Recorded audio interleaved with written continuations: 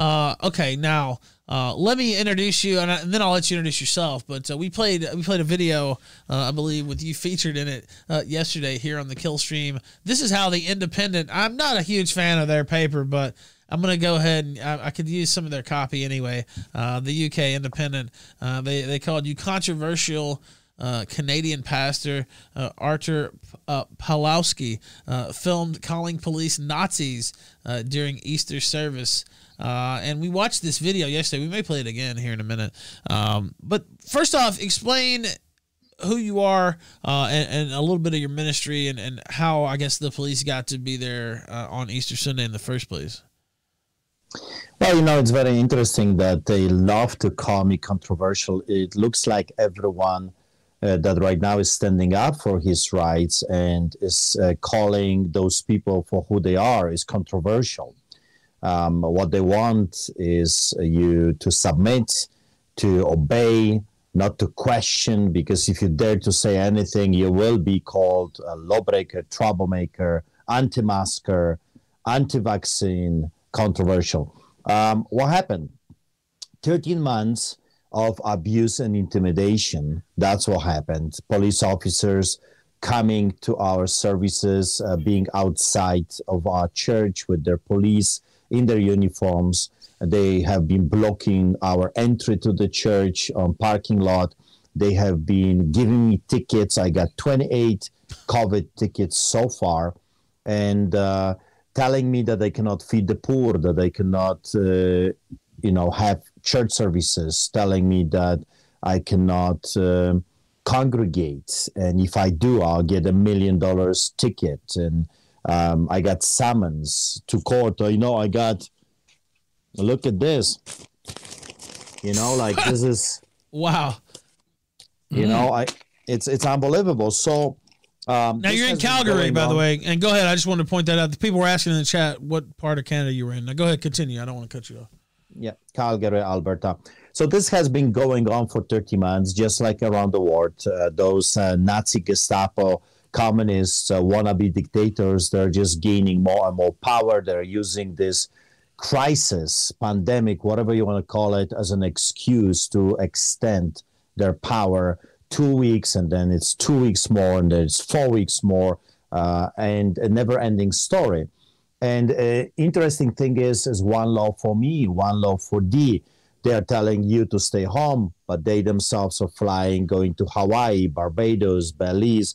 They're visiting their parents. They got their private choppers. They got the private mansions in Florida, California. And they can do whatever they want, but they tell you, stay home. Also, they say to you and me, we are in this together, and yet you're losing businesses, you're losing money, and they are getting full pension, they're getting full salary, plus bonuses. Believe it or not, we are in the greatest crisis during our lifetime, and they just gave themselves a raise, those people. And they tell you and me, we are in this together. So this has been going on for almost a year, over a year, 13 months.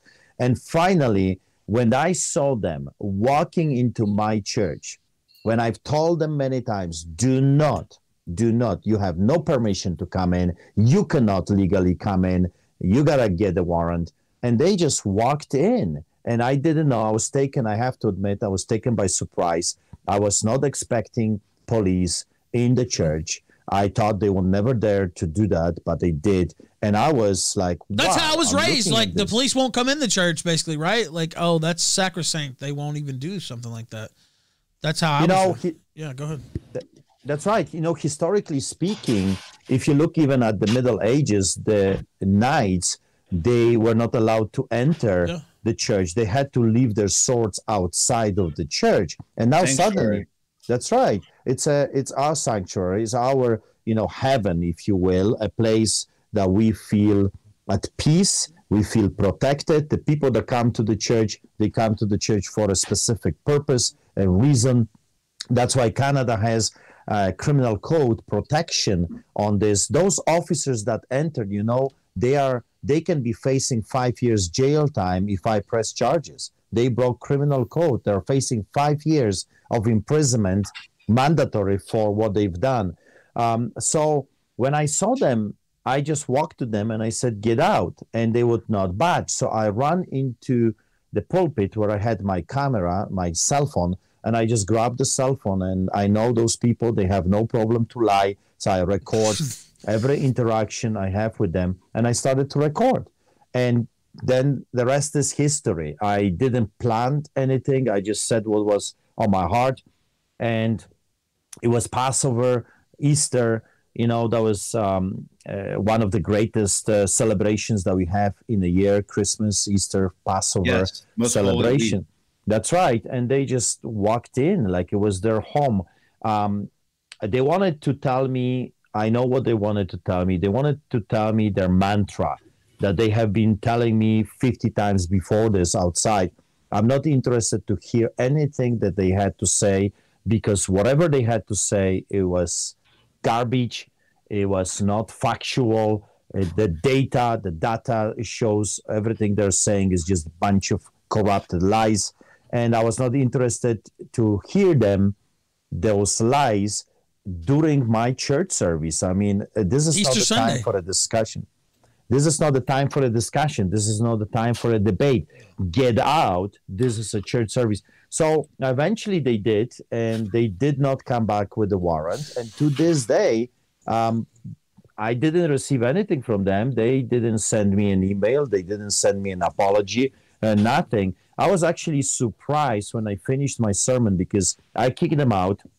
I placed a security outside the doors, just in case those Nazis want to come back. And why do I call them Nazis? Because this is the great question that people are asking me all over, because they have been acting like Nazis for the past year.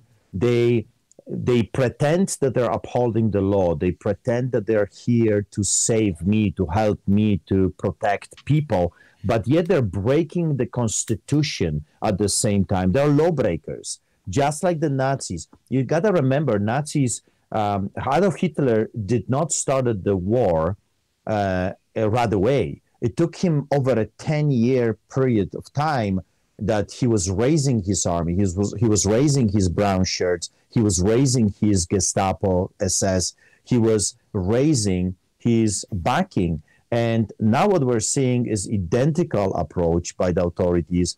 Law doesn't matter. They come in the name of the law, but they're breaking the law right in front of our faces. That's why I call it very obvious, right? How much they hate Christianity as well. I mean, we saw in London, a Catholic Easter Mass was broken up by the police.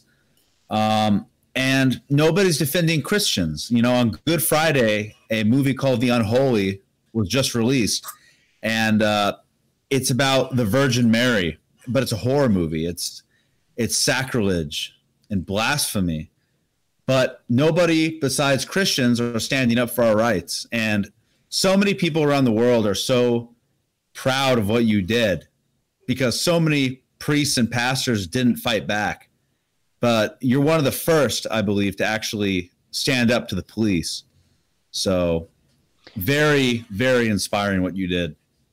Yeah, and I'm very humbled by this. I'm a shepherd. My job is to protect the people that God has given to me. Those are elderly women with children. They come to the church believing that they will be protected, that their pastor is going to stand up when the villains, evil, will come storming. And that's what I did. I don't think I did something extraordinary. I just stood up for them. I stood up for my rights, and they had no rights to be there. They were coming there only to intimidate and harass. So I needed to do something about that. And my message to the leaders is very simple.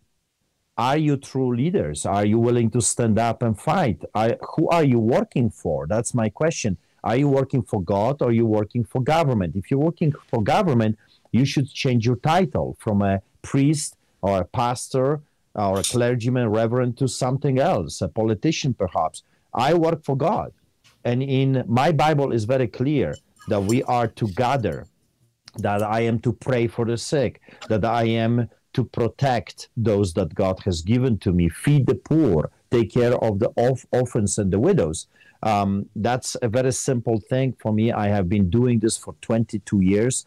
And people ask me, if they would come back, would you react the same way? Yes. And if they will come back next week, this Saturday, I'm going to do exactly the same thing. I'll kick them out if they dare to come again. If they will have the audacity to break the law again, I will press charges. But you say it's nothing, but I mean, how many people do you know? I know a lot of people who talk a big game, and then, you know, when they show up, it's like, okay, whatever, I'll do whatever they say. Like, I mean, you know people like that, right? Like, how many people are afraid in your own life, people you know who just won't speak out against this sort of thing?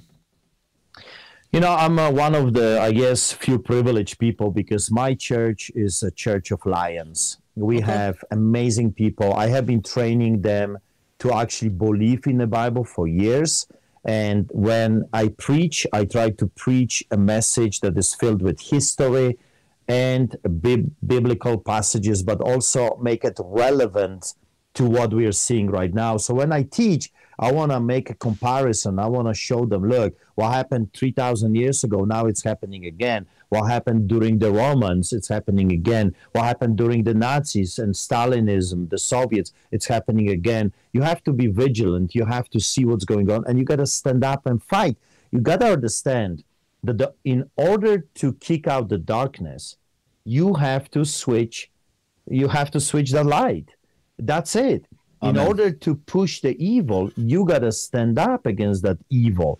You know, the only thing that is, stopping evil from spreading is good people refusing to do what they are required to do. And it's always the right thing to do the right thing. I'm so glad you're saying that, because so many Christians have this weird dualist view where they just say, well, the world is the world and we need to just let God sort things out. And they take this approach where they just step back and they stop being involved in the world and they allow things to get bad.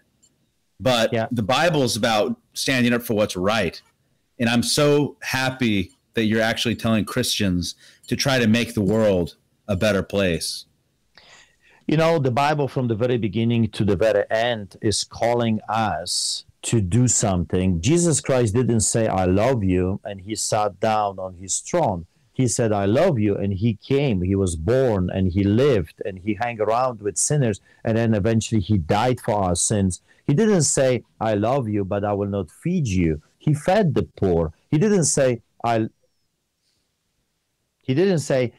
love you, but I'm not going to heal you. I have the power to heal you, but I will not do it.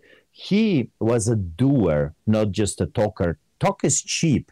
God was all about doing. Christianity is about doing. Historically speaking, when you look at the history, the church was taking care of the lepers. The church was feeding the poor. The church was building orphanages. The church was building hospitals. The church was doing all the charity work. The church was always about doing in the most difficult moments in the history of any country. When, let's talk about America and Canada.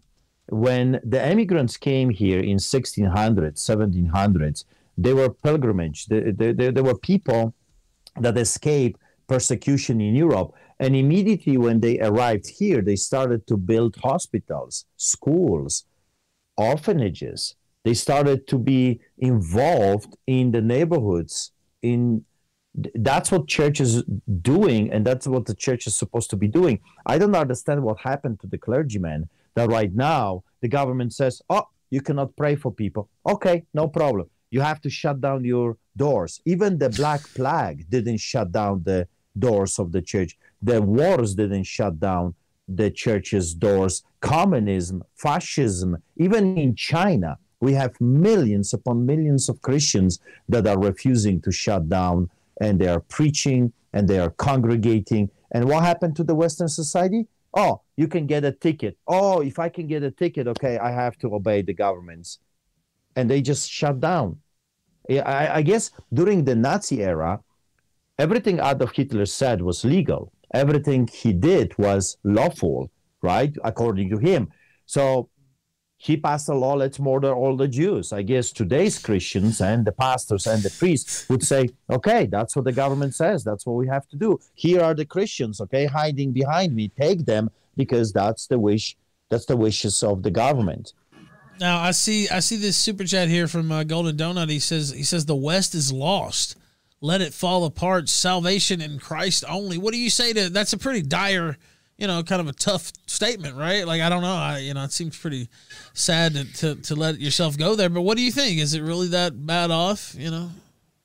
What I'm thinking is that we always have hope. There is always hope. God is a loving God. He wants to save America. He wants to shake America. And you know what? Let me tell you, let me suggest to you that he is already shaking America. He's shaking all of us. He wants our attention. I think God is knocking and he wants our attention. Is there hope? There is always hope with God. We just have to tune in to what he wants us to do. We have to repent. We have to go to our knees and we have to say, God, we've messed up our beautiful country. You have given us the best and the most beautiful country on the planet Earth, and we made a big mess. Help us. If my people who are called by my name will humble themselves and turn away from their wicked ways, then I will hear from heaven. Right? And then I will answer and I will heal their land. So the thing is, we have to make the first step. We have to go to God and say, God, forgive us. And I'm telling you, if we will do this with a sincere heart, God is going to do a revolution. I'm waiting for a revival. I'm waiting for a revolution, spiritual revolution, awakening. I'm waiting for a new reformation. And I think it's happening. It's about to happen. I think more and more people are being awakened. They're rising up. And it's exciting times. As much as I don't like tickets, as much as I don't like police officers coming and harassing and intimidating me, this is our time to shine. We have a cloud of witnesses right now that are cheering us on and saying, come on, we've done it. We did it. The people before us did it. Now it's your turn. Push. I think what you said there, and I've talked about this too, and I'm going to let the panel get into if they want, but what you said about it being, there's some tough stuff going on, but also it's exciting too, that you're not, this is still an exciting time, even with a lot of its challenges, maybe even because of those challenges as well. Now we'll go around the panel. Maybe we'll watch a little bit of the video too. We're not going to keep you all night, but anybody have any questions here for the awesome guest who's getting a warm welcome in the chat before we play. We played it last night, but I feel like we have to watch a little bit of it here. Mr. Artur. Yeah, play it again. Pawlowski. It's great. Should we? Really okay. content. You know what? Let's just play it, honestly. Okay, let me switch screens here to the 3 tab. Okay, now we're back there. All right, we'll go ahead and play it. We played it last night. I didn't know, never did I think you would be on here tonight, honestly, when we played it. Not that it was so far-fetched, but I just didn't think, the next day you would be here. But here he is. Okay, now let me go ahead and make it a little bit bigger so you can see it better. Okay, what are you eating, Culture War? God, you always make me hungry. I never eat until after the show. It's pizza, too. Oh, some pizza, yeah. It's a very interesting thing because, of course, as you know, I am being bombarded with invitations. Sure. I was, from the morning to now, I was just on Fox News. You're right. But I kind of stopped answering and I said, okay, fine, I have this moment, let's do it. But I didn't even have time yet to eat all day. So You're making me hungry this I know, man. He's getting me too. I haven't eaten since lunch. Oh my God. Now, all right. By the way, thank you so much for coming on. I could only imagine. I Googled your name and there was, I don't know, a couple thousand news stories and, like you said, Fox News and everything else. Now we're gonna watch this. Oh, the pizza did make me growl. Okay, we're not gonna watch the full. I think the one on your. By the way, plug your Facebook real quick because I saw it. Some of your social media and places people can find you too before we watch this. Yeah, if you are interested in hearing me preach, I'm doing historical preaching. I'm making this whole thing relevant to what we're facing today. Go to Artur Pawlowski TV, Artur Pawlowski TV YouTube channel, or Street Church Calgary. You can go to my Facebook page, Artur Pawlowski. I'm not hard to find. My home address is a public domain. My telephone is still the same for 20 years. If you need something, if you want me to pray with you, send me an email, art, at streetchurch.ca. And if you want to help us, I mean, I need to hire some very powerful lawyers to fight this because it's getting crazier and crazier. You can support me, art at streetchurch.ca. You can e-transfer. You can go to our website, www.streetchurch.ca. And, you can support this little fight that I have. The giants are big, but my God is a lot bigger than the giants. And let me remind you this one story. I named the church that I'm pastoring right now. I pastor two churches. One is Street Church that feeds thousands of people on the streets of Calgary every week. But also I pastor a church that those police officers walked in. It's called the Cave of Adullam.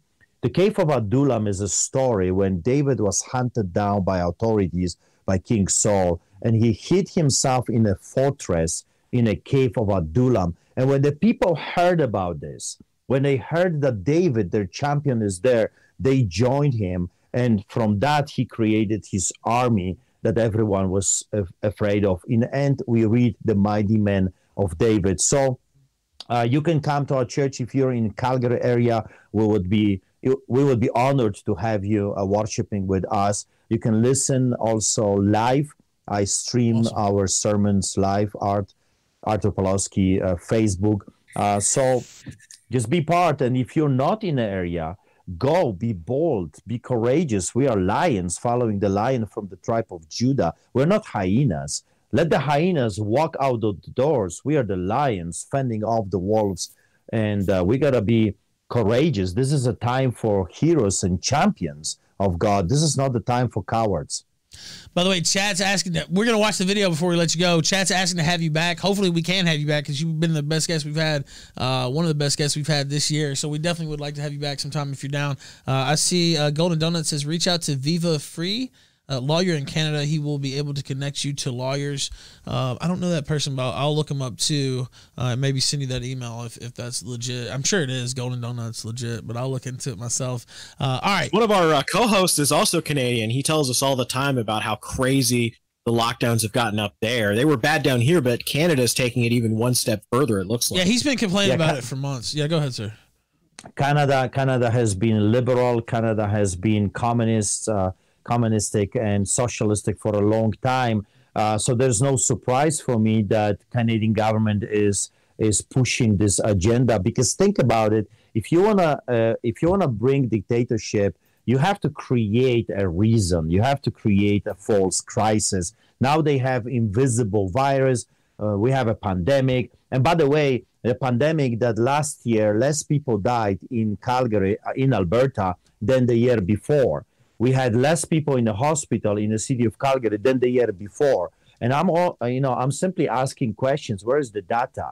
Where is your proof that we are actually in the middle of pandemic? Because your own data is showing that less people were in the hospitals, not more. Where is the crisis? So they're using this to enslave you. They're using this to eliminate middle class, because middle class is highly educated, well-traveled, hardworking people, generation after generation. And if they see a lie from the government, they will fight. They will hire lawyers. They need to destroy small and middle-sized businesses, because those people have money and they are the driving force of economy. What they want, and they're implementing this, is this great reset: extremely wealthy and extremely poor. Why? Because you can control the masses when the masses are poor. Believe me, I grew up in a country that was controlled. 36 million Poles were controlled by 50,000 communists. Yeah, and I saw some people in chat mentioning that. I guess we could do a whole show on that actually with you. But I guess what was your big takeaway from communist rule there? That's kind of a big question, I guess, but just a little insight into that since you alluded to it there. You know, communism is a horrible thing. It's hell on earth. Police can come to your house 5 a.m, break the door, beat you up, torture you, arrest you for no reason. There was no law. It was lawlessness. There was no justice. There was a famous saying that I always repeat: by the police officers, they always said, give me a man and I will find something on that man. You were dragged before the courts. The courts were corrupted. No one followed Constitution. No one was allowed to follow Constitution.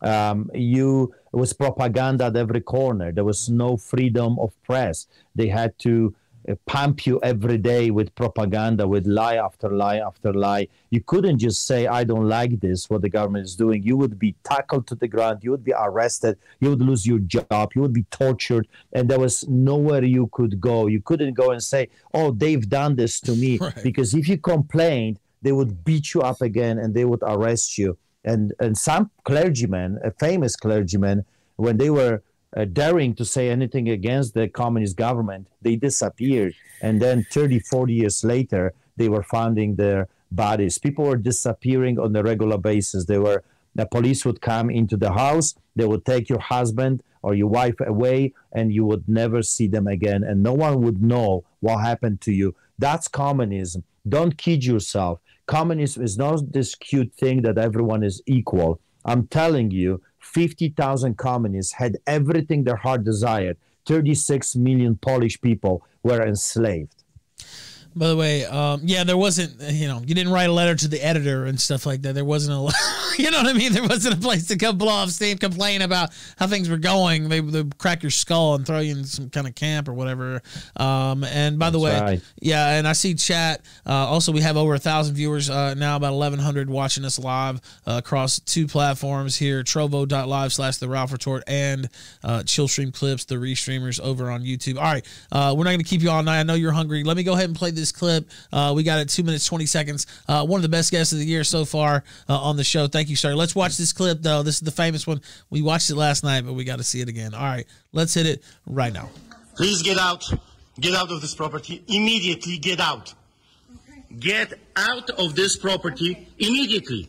Out. I don't By the want way, to see you. they did seem a little startled. They're not used to being talked to like that, it seemed. Not a lot of people. I know you said no big deal, but I have to disagree a little bit. If they had gotten more pushback like this more often, we might not be in this spot now, where they feel like they have that freedom to even come up in your church on Easter Sunday. The fact that they would even think that was something that would ever be cool. You know what I mean? That's just bizarre.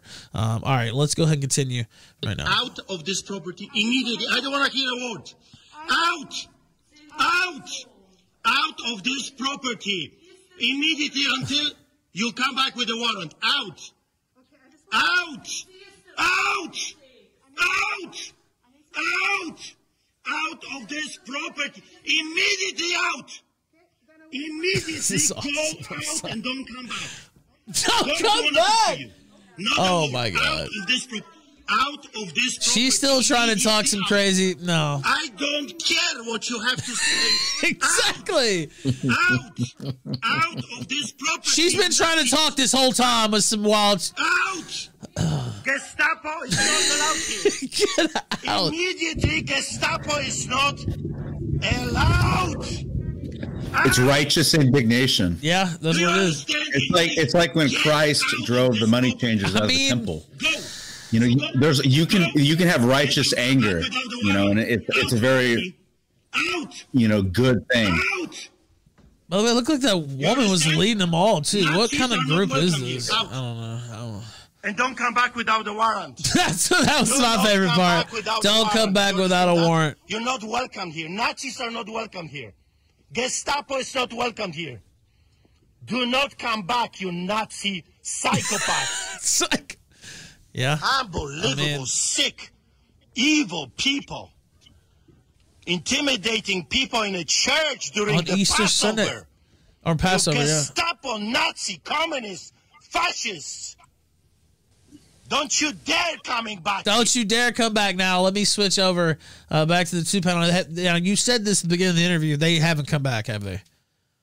No, they didn't. And, I doubt they would dare to come back. They now have tasted the treatment of a lion. And I'm telling you, this Saturday, I was told we're going to have hundreds of lions that are coming to defend the church. I mean, if they would dare to come, they would be eaten alive. Now, are you going to be broadcasting? Do you broadcast it live on Saturday? Yes, I will be broadcasting Artur Pawlowski TV live on my Facebook page. You will be able to see worship, and I don't show people in the church Sure. because for their privacy.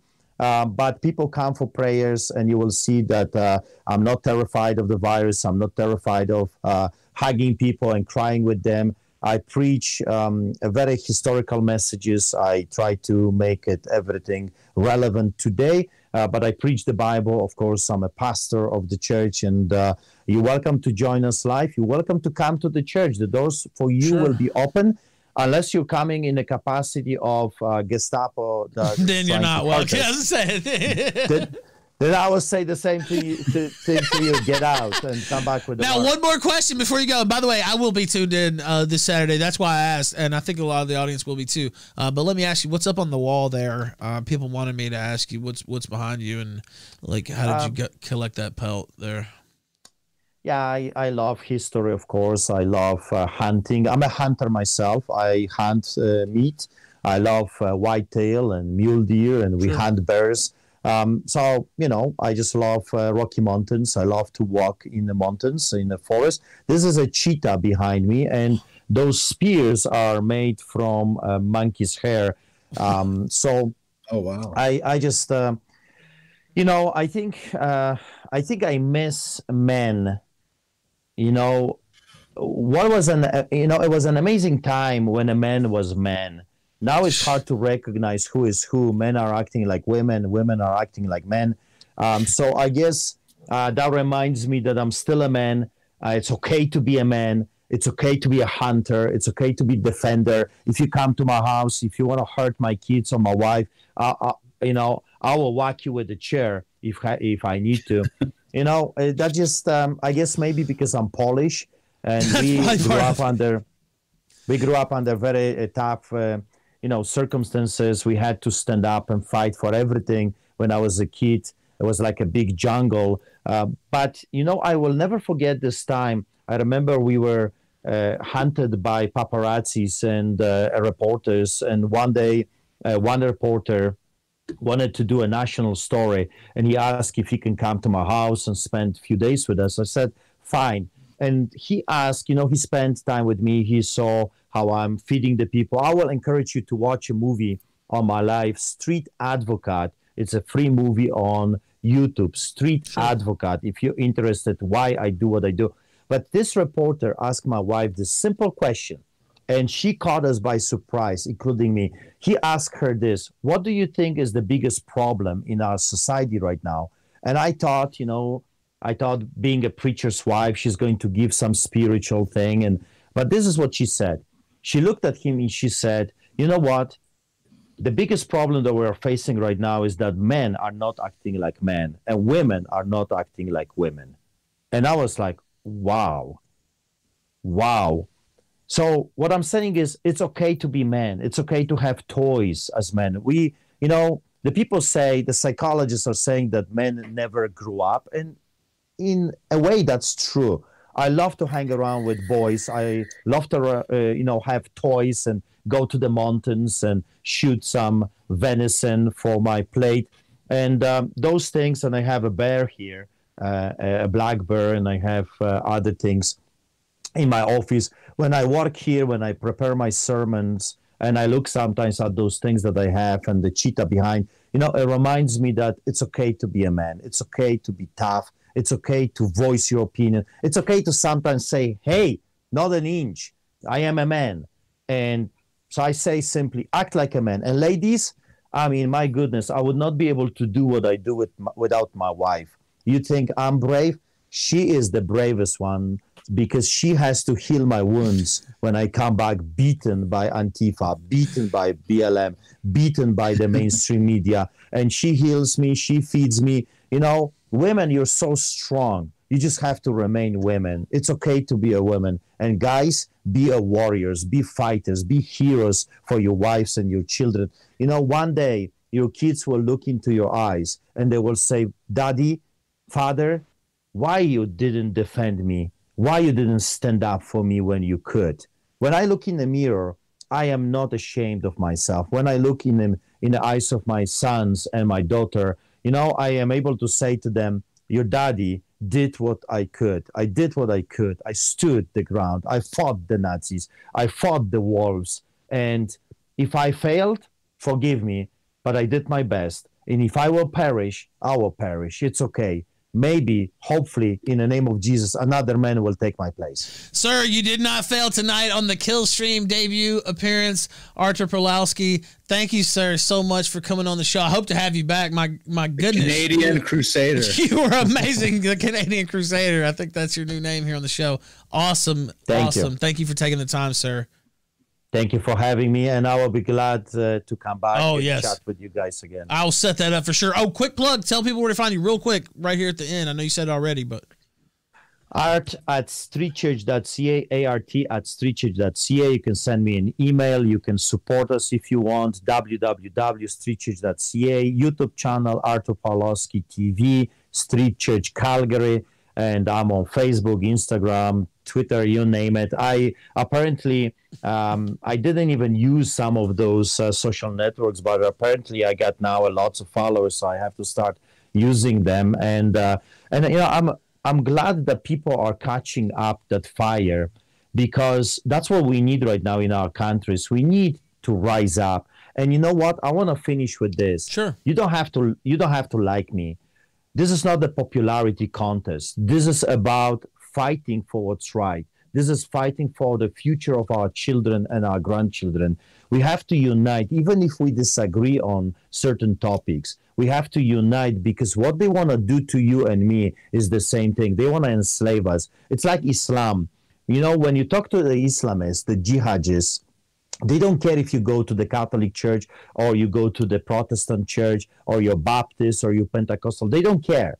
You are an infidel to them. The same with the governments right now. They don't look at you as you go to this church or that church or atheist or not. If you're not part of the party, their party, you're an infidel and they want to cut your head off. Don't allow them. Let's unite. In 1981, in Poland, with my own eyes, I saw the power of unified Poles when they took it to the streets during solidarity with Lech Wałęsa. I'm telling you, millions of people had enough. They went to the streets and they got their country back. Poland is right now one of the best democracies on the planet. Sure.